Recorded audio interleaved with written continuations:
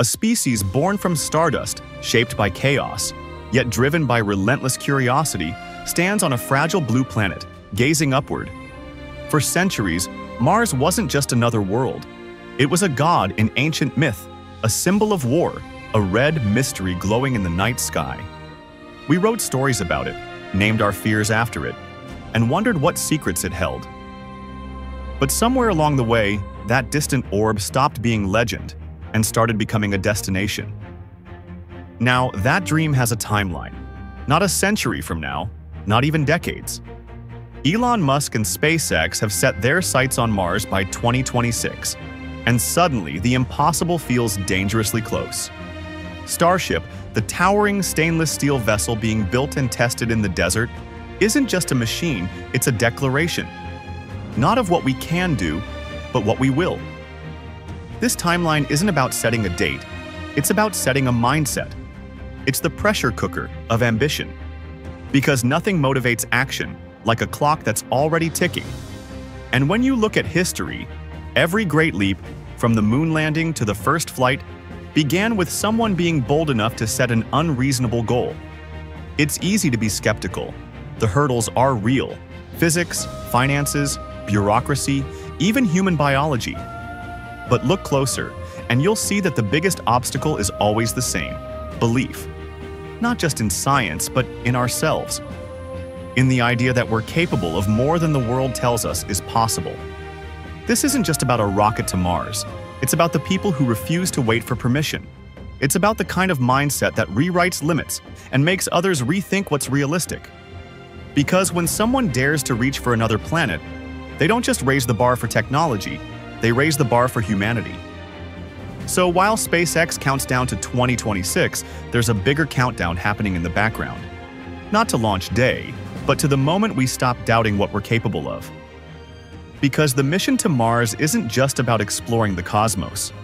It's about answering a question that lives in all of us. What's the boldest thing I'm willing to chase? And maybe, just maybe, the real launch isn't out there. It's here.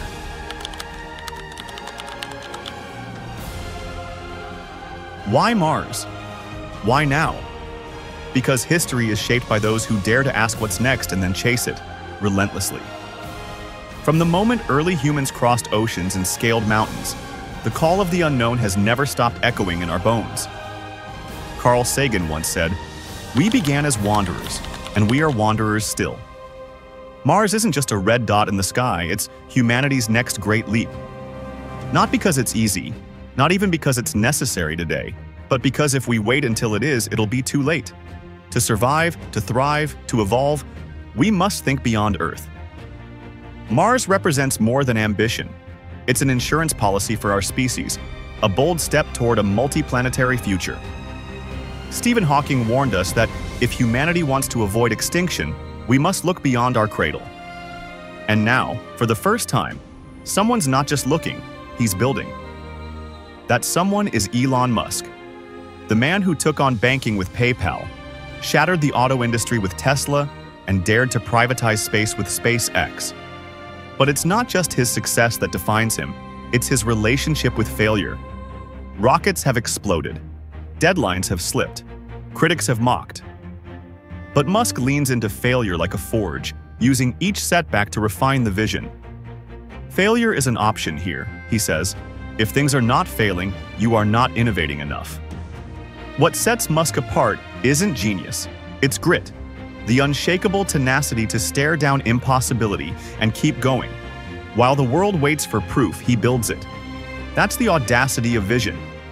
And that's why Mars isn't a fantasy. It's a work in progress. Because the future doesn't arrive fully formed, it's dragged into existence by the relentless.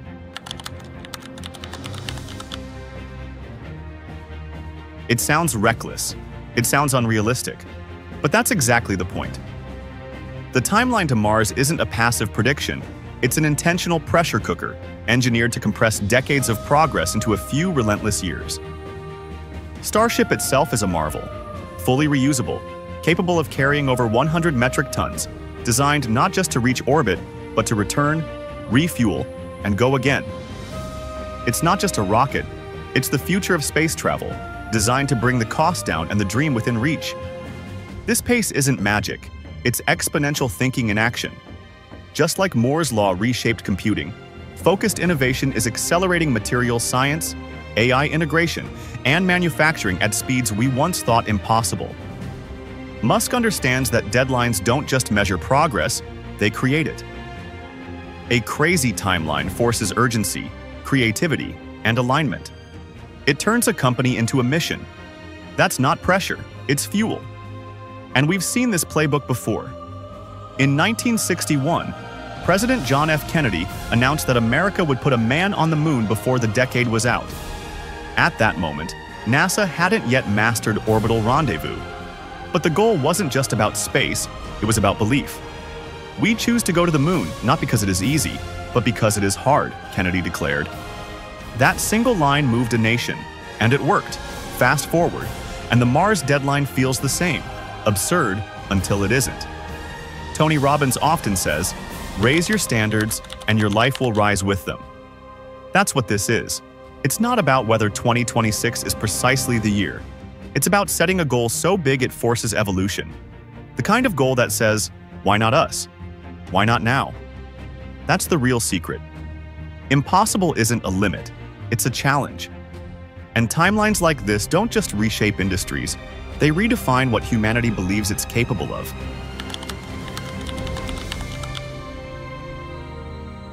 Let's be clear, reaching Mars isn't just bold, it's brutal. Every step toward the red planet drags with it a storm of complexity, unfathomable engineering challenges, sky-high financial risks, endless regulatory mazes, and the harshest physiological demands ever placed on the human body. This isn't a smooth runway, it's an asteroid field. And yet, the rockets are still being built.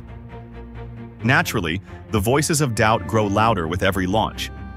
Critics scoff, experts warn, and skeptics raise brows. They point to the budget, the risk, the untested life support systems, the long radiation exposure, and they're not wrong, but they're not daring either. Because as Winston Churchill once said, success is not final, failure is not fatal. It is the courage to continue that counts. What separates the visionaries from the bystanders isn't certainty, it's mindset. Most people see the wall and stop. Pioneers see the cracks and start chiseling. They ask, what if it can be done? While others say, what if it can't? Elon Musk and teams like his aren't ignoring the obstacles, they're obsessed with solving them. Because the truth is, the limits we accept shape the future we never reach. The Mars mission isn't about escaping reality, it's about rewriting it. Not despite the challenges, but because of them. The ones who will shape tomorrow aren't the ones who wait for conditions to be perfect. They're the ones who fly through the asteroid field and figure it out mid-flight.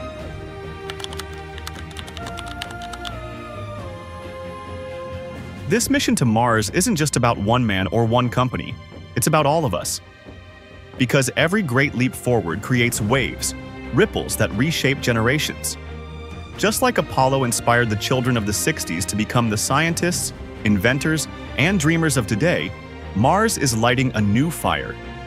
A new space race is forming, not driven by governments, but by ambition. And around the world, young minds are watching rockets rise and saying, what if I could build the next one? That's the hidden magic of vision. It multiplies. Elon Musk's dream may seem too big, too bold, too far, but that dream becomes a mirror. It reflects our own possibilities back at us. And when leaders dare to chase the unimaginable, others begin to imagine more too. But there's more than inspiration. There's innovation. Technologies designed for interplanetary survival, life support systems, radiation shields, sustainable habitats, are already shaping how we live here on Earth. Clean energy, advanced materials, medical devices, even how we grow food. Space exploration doesn't just push boundaries, it redefines them. What starts as a rocket ends as a revolution in how we live, learn, and thrive. And perhaps most powerfully, there's a lesson tucked within this cosmic dream, a lesson not about space, but about self. Mars isn't just a destination, it's a metaphor for the human spirit. The courage to dream wildly, the grit to endure setbacks, the obsession with progress, not perfection, the ability to break down impossible steps and just start. Oprah once said, "The biggest adventure you can take is to live the life of your dreams." Musk just chose a bigger playground. But the mindset? That's yours to claim. You may not build a spaceship, but you can build a future, boldly, relentlessly, fearlessly.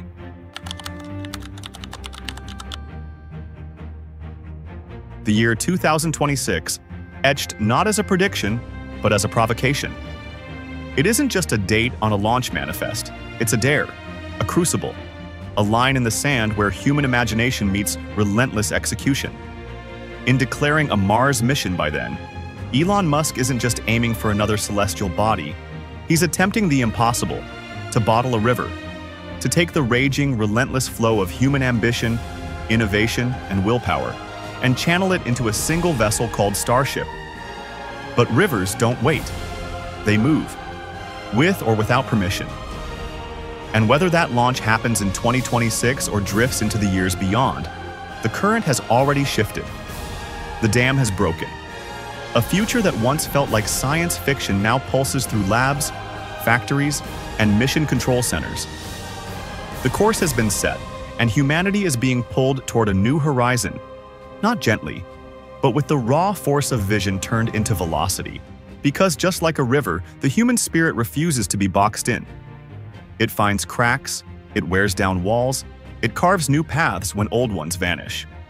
Mars may be the destination, but the real journey is here, on Earth, inside us. And if we choose to move with that current, relentlessly, unapologetically, we don't just watch history, we make it.